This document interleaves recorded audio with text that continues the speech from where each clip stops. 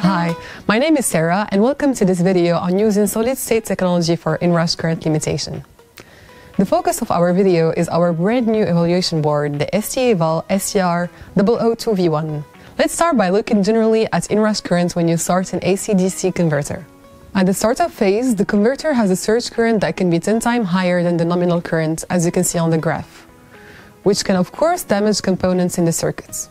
So each AC-DC converter should comply with the IEC 6100033 standard that specify the requirements to limit the RMS current at the startup phase of the application.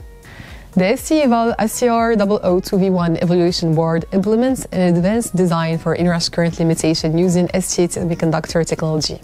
This board is paired with the Nucleo F030R8 development board to drive the current limitation board. Both boards are available on ST.com and from major distributors. Please remember that this demonstration involves high voltages and you must refer to the setup and safety instructions in user manual UM2948 before you try this system in your own lab. Now, let's get started. First, we connect the AC line and neutral to the correct pins on the evaluation boards.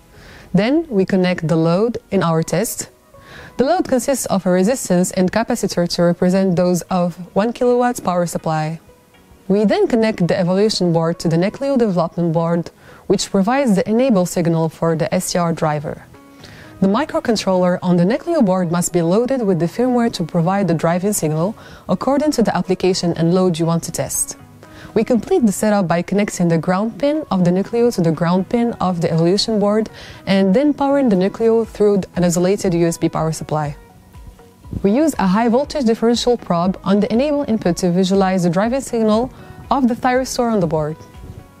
Another high voltage differential probe is used to visualize VAC, and the current probe is used on the AC line to monitor the line current during startup.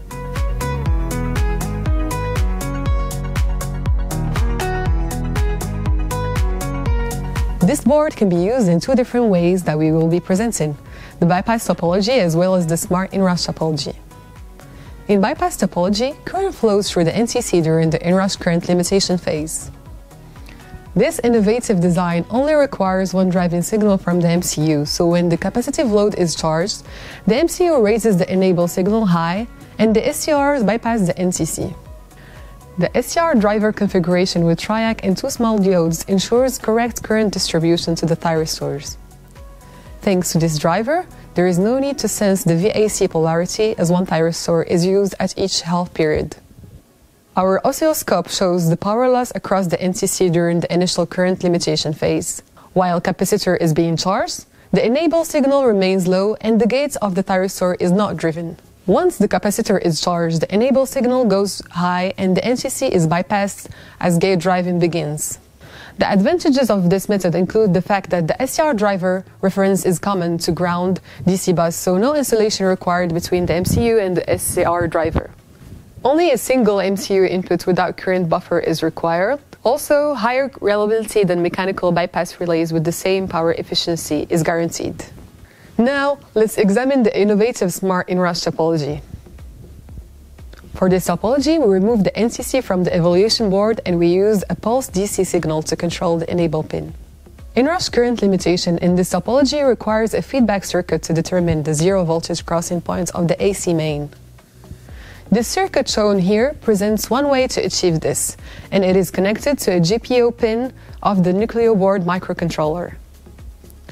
The circuit generates a square signal synchronized with the AC mains voltage, and the microcontroller stores the frequency of the zero crossing of the AC main. Now that we can sense the zero voltage crossing frequency, we control the SCR by augmenting delta T at each half AC line cycle. We can set the delta T via software according to the load. Every half period, we increment the gate pulse duration. The signal is represented in yellow. Inrush current mainly depends on the converter capacitor and the load, and we set the delta T accordingly. The red signal represents the smooth DC charging thanks to the inrush current limitation. The line current is in green and the AC voltage is in blue.